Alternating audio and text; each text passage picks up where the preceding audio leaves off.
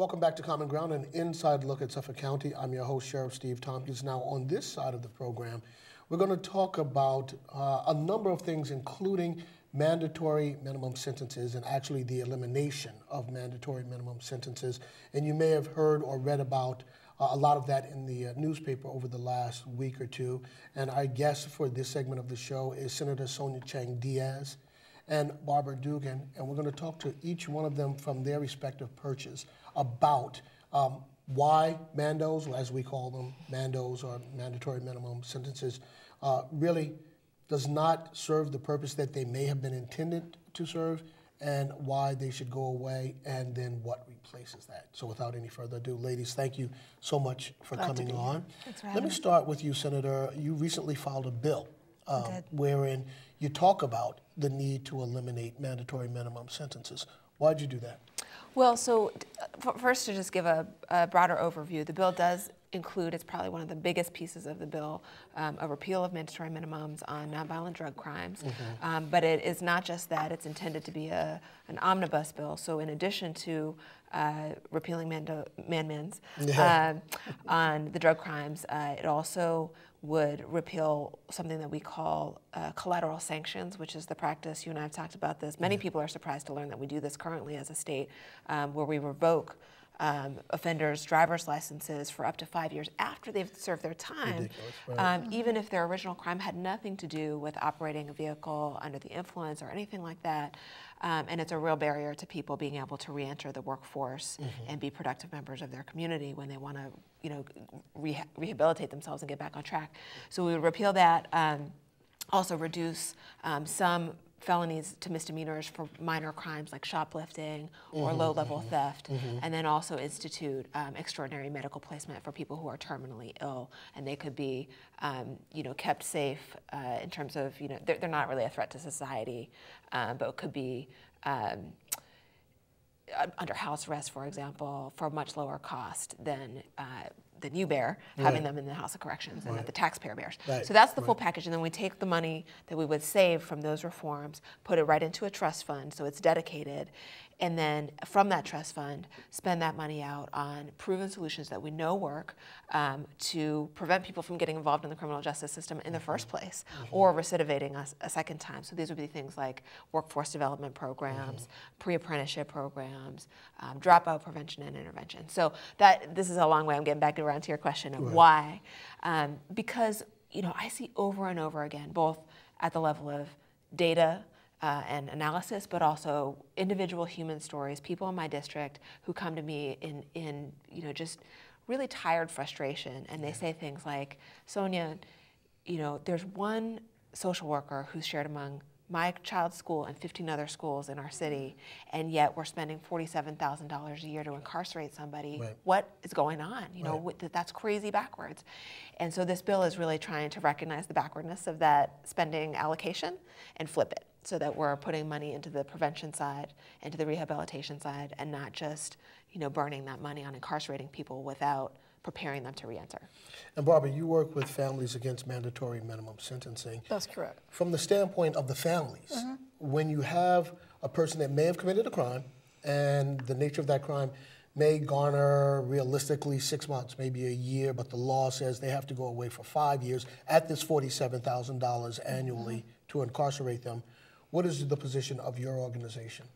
We believe simply that people should be sentenced according to what they did, what's needed to keep the public safe, and what's also needed to get them back on their feet as taxpayers and law-abiding citizens. I think it sounds pretty reasonable. I mean, the problem with mandatory minimums is that it's basically one-size-fits-all sentences, depending generally, not always, but generally on nothing more than the weight of the drugs that a transaction involved. It has nothing to do with the role the person played. The person may have been the ringleader who's going to get the money, or may have been the girlfriend who gave someone a ride, or some intermediary. But everybody gets whacked with the same sentence, which just makes absolutely no sense in terms of what taxpayers have to shell out for these policies, but also for holding them accountable, but getting them back into the mainstream where they can be productive neighbors and parents and members of our communities. Well, talk to us about the impact, though, that it does have on the direct impact that it has on families. When mom or dad is taken out of that family unit and put away for a while in prison. Yeah, we've got many times it's the father who's in prison, but not necessarily. There's mothers too. There are many sons in prison, but daughters too. And so you have the family unit broken up. I mean, oftentimes if you are a single parent, your kids are going to go someplace else. One of our members, she's out now, thank goodness, but her husband died unexpectedly. She had 2 young children, and that's when her substance abuse started. Not excusing it, but not surprisingly. Right. And so when she got sentenced to 15 years for being in the next room when this drug deal went down, her young children had to go live with her elderly parents. It was hard on everybody. And I think we all know the statistics that children of incarcerated parents are more likely to be incarcerated themselves. So as the senator said, there's many other ways we can deal with people who have broken the law. We're not talking about turning a blind eye, but things that keep people connected to their families, preferably their jobs, their communities, while they're getting the services they need and they're being held accountable for what they did wrong, but we're not withdrawing them from the family unit. I mean, there's not only the family unit, but this obviously weakens the fabric of an entire community when so many people have been removed due to incarceration. So, Senator, let me ask you this. Last week, Mass Inc. had a forum around a number of these issues. And there was a very poignant moment between Judge Gans and Suffolk County District Attorney Dan Conley, where they really were vehemently opposed to this issue of mandatory minimum sentences, with the judge saying that it's time that we really need to look at doing away with this, and the DA didn't agree with that. Have you had an opportunity to talk to either some of the justices or the DAs, and what's your sense of whether or not we can bridge or they can bridge that divide? Yeah, well, I think that this is going to sound nerdy and wonky, but I think that data is going to be our bridge if there's going to be one, right? That we really, as policymakers and as members of the general public and as taxpayers, we need to be guided by, what do the numbers really show us about what's effective and what hasn't proven effective. And, this is an issue that I wasn't always involved in. I come from an education background, sort of on the other side of the spectrum. And so when I first started to educate myself about the issue of mandatory minimums a few years ago, I really tried to call around and talk to folks in the law enforcement community and say, look, my district, I represent Roxbury, Dorchester, Mattapan, Mission Hill, South End, Jamaica Plain, Rosendale, Hyde Park, many of the communities across our whole state that are most impacted by violent crime and by the drug trade. And, if there was something, if mandatory minimums or anything else for that matter showed real discernible results in terms of reducing violent crime, reducing the vitality of the drug trade and making our communities safer, I would be the first to give it a serious look and to really credibly consider it. But I have yet to talk to anyone who is able to show me that kind of proof. And in the absence of that kind of proof, but knowing what we know about how expensive it is to have these long protracted sentences, the discretion that it takes away from judges, whom we hire in order to exercise some judgment, along with juries, about taking into consideration the particular circumstances of a case, and knowing what we know about the unequal impact of mandatory minimums in terms of the higher rates of incarceration that they are resulting in for communities of color. When you stack up all of those things on one side, right, and just the absence of evidence on the other side about these helping to reduce recidivism, reduce crime overall. It just, to me, and the fact that the communities that I represent, that again are most impacted by violent crime and the drug trade, are crying out for reform in this area. It just, to me, says, there's nothing to back up this policy. Let me ask you, let's take a bit of a deeper dive when you talk about being a little wonky. Explain to the audience how a bill actually moves through the House. So you put a bill out there, you say, look, we think these are some good things that need to be addressed. How long does it actually take to get in front of a committee or someone that can really effectuate some something, either change or not. How does that process work? Yeah, so we're going to go back to Schoolhouse Rocks here, right? I'm just a bill up on Capitol Hill. Right. So 20 words or less. Right. The Cliff Notes version. So I won't sing it, but so in a nutshell, the process, officially is you file it. So we have a 2-year legislative session. Okay. We're elected for 2 terms. Right. So we file bills at the beginning of that 2-year time. So that's this past January. Okay. That's when I filed the Justice Reinvestment Act. And many other legislators, I should mention, have also filed different pieces and different versions of criminal justice reform. Okay. Senator Ken Donnelly has filed a bill on bail reform, which has some really great provisions in it. Senator Cindy Cream has been a stalwart for years on mandatory minimum reform. And I want to give credit. We basically just said, can we copy your language from that bill and put it into this omnibus bill? Okay. So there are several bills that are actually kicking around right now in the legislature on the topic of criminal justice reform. Those bills will likely all get assigned to the Judiciary Committee. So we break up the work by subject area, judiciary, education, housing.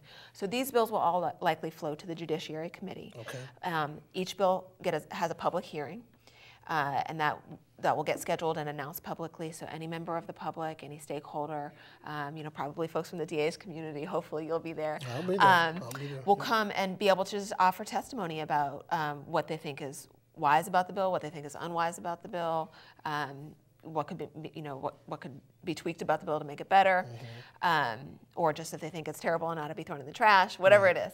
Right. And then the members of the committee will take that into consideration, plus any other research that they want to do on the bill.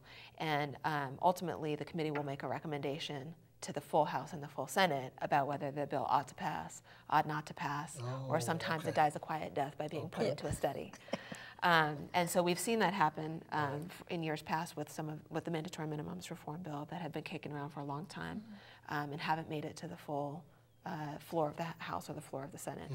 So that's the big hurdle, I think, for us right now. But I'm encouraged. I hear a lot of interest at a higher level than I have in years past, a recognition. It's not a done deal by a long shot. This is still going to be a big political lift. But more interest than I've heard in the past about, man, we really need to do something about our criminal justice system. The costs are spiraling out of control, and I'm not sure what we're getting in terms of outcomes for it. So I'm encouraged that we'll get it to the floor, hopefully. Right. And then there's a vote, and that's the part that people know more about, right? Is you have to get a majority of senators or representatives, and then it goes back and forth between the House and the Senate, and if it passes both chambers, it goes to the governor. Two-part question for you, Barbara. Now, in accordance with what the senator just mentioned about that process, how does an organization like yours rally support to be some of the folks that may go to testify, saying that this is a worthy bill and we think that it really needs to have some teeth to it? And then the second part of that question is, what would you say to those folks who say, look, I don't know anybody in prison. I've never been in prison. I don't have any friends or family in prison. Why should I even care? So let's talk about first, how do you rally support for a bill like the one that the senators filed? Before I answer, I just want to give a shout out to Representative Benjamin Swan, who is the House sponsor of the mandatory minimum piece of the omnibus bill. From the western part of the state. Yes, who's always been another champion of this issue. Sure. What we do is Families Against Mandatory Minimums, at least my job in Massachusetts, is we track where the bill is at every stage of the process. We have a chart where we sort of simplified it to about 15 steps. It's a complicated one. Right. And we are talking to people at every step of this of the process, the behind-the-scenes work, but we also tell our members by way of email updates where the bill stands at every stage and at what points their input is needed. So at some points, their own legislators may need to hear from them. At some point, it may be, let's say, the Speaker of the House or the Senate President. Down the road farther, it might be members of what's called a conference committee when the House and Senate have passed different versions. Or we might target the governor if that's who needs to hear from us. So there are places where people can, and then there's like the public hearing where the public can show up, which is important, but I think almost more important for that is that people develop, if they don't already have it, a relationship with their own legislators and let them know today, if not yesterday, where they stand on these issues. So you don't have to wait for the big public hearing, which, as we know, can take a long time and will be there till the evening. But you can be weighing in with your legislators all the time about this. There's many different opportunities for you to tell them what you think. You can call them, set up a meeting. I understand they're very nice to talk to. So. But I mean, people, we try and encourage folks to do that. We also try to educate the public about what these laws really are like when they play out with real people, real families. And that's why we collect the stories of real people who have been sentenced to just sometimes obscenely long sentences compared to the crime they committed. The proportionality is just totally out of whack sometimes. So that's what we do among many other things. So now what do you say to the person that says, look, I don't know anybody in jail, I haven't been to jail, why should I even care about this? Why is this important to me? Well, because you're paying for it.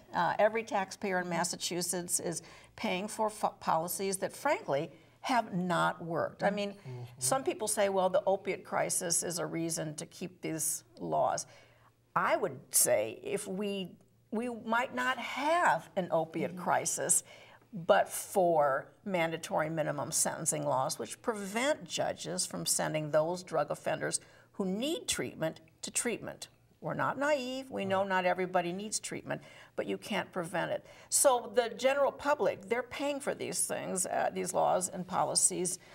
It's about $47,000 a year for a state prisoner now. When you get older or with health problems, it goes up and about $62,000. And I've heard $75,000 a year for people who are elderly and in these so-called nursing home units. So everyone's paying for these things, and if you don't like to pay a lot of taxes, you might think about this. Also, most everybody, especially drug offenders, they're going to be coming back home. They're going to be back in your community. And why not bring them back healthier than when they went in? And maybe what they don't need is such a long sentence. You could maybe have a shorter sentence. I mean, some people may not need incarceration. Some people might. It might be appropriate. And again, we're not naive because you've got to hold people accountable.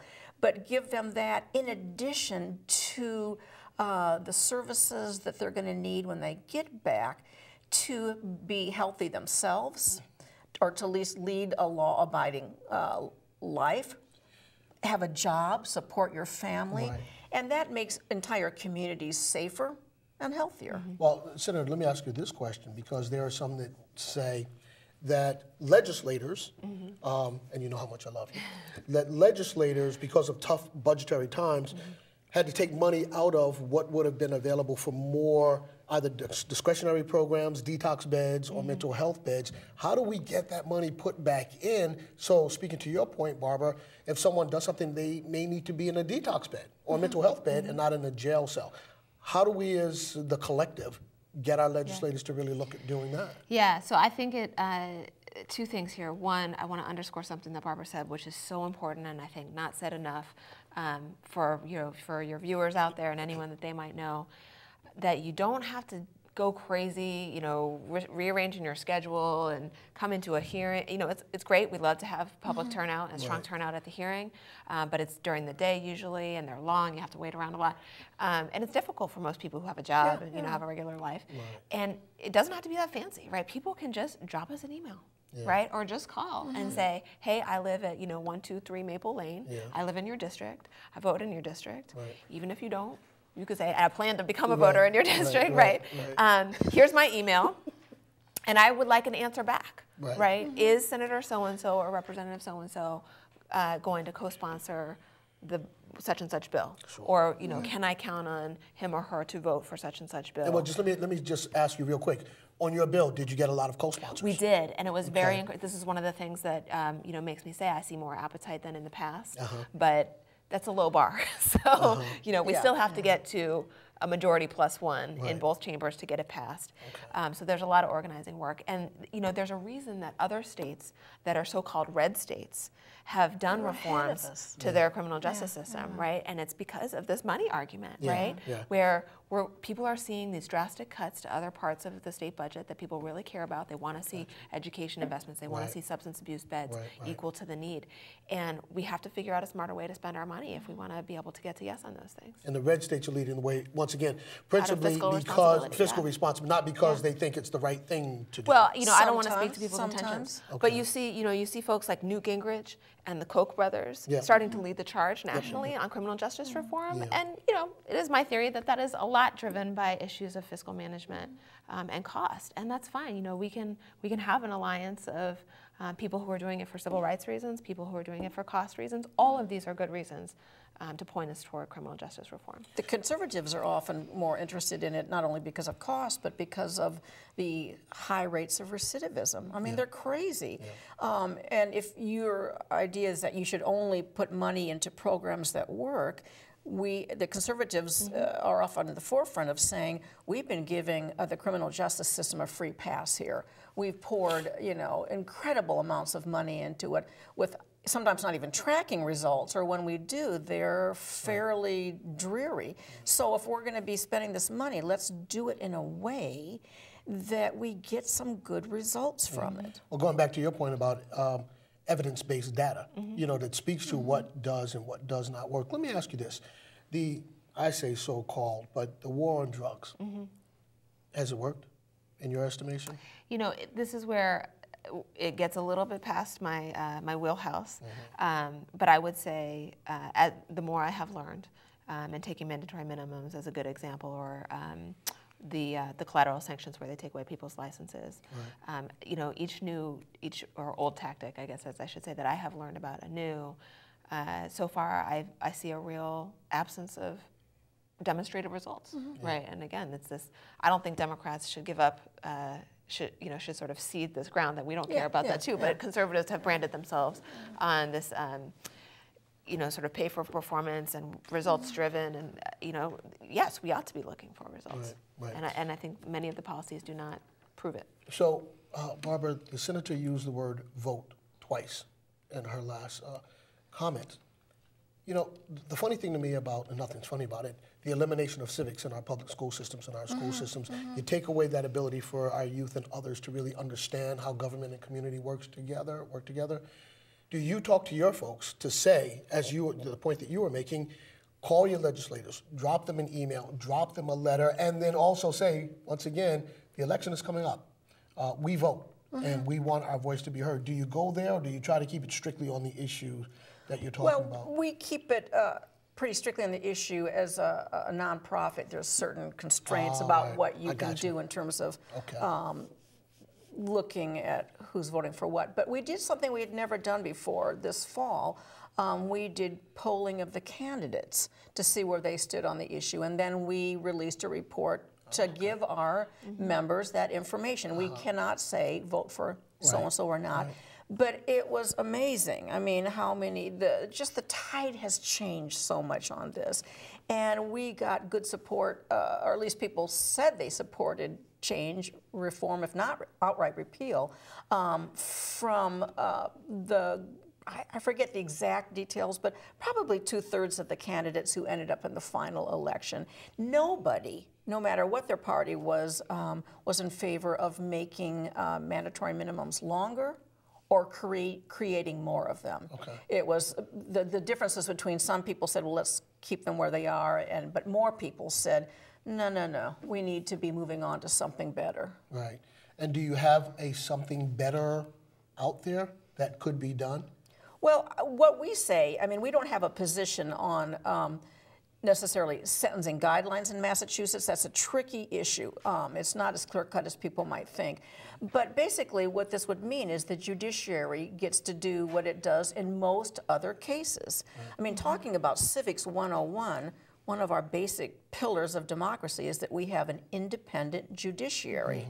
We've got, you know, the executive branch, law enforcement, the legislative branch, and then the judiciary. So we would simply be asking them to make informed decisions about what sentence is appropriate, as they do in many, many other cases that don't require mandatory minimum sentences. Unfortunately, we're out of time. I have to stop you here, but what I'd like to do, both of you, if folks want more information about what it is that you're doing, your cause and your cause, how do they get in touch? How do they get more information? Our organization is FAMM, Families Against Mandatory Minimums, FAMM.org. Go to our website, and look for the Massachusetts section, or they can contact me at Dougan, BDOUGAN, at FAMM.org. Senator? Website or email are probably the easiest. So on our website, you can find out more information about the legislation, and you can also sign up for our email list so you could get action alerts about updates on what's going on with the bill. So that's Sonia Chang-Diaz, all one word, no hyphen, SoniaChangDiaz.com.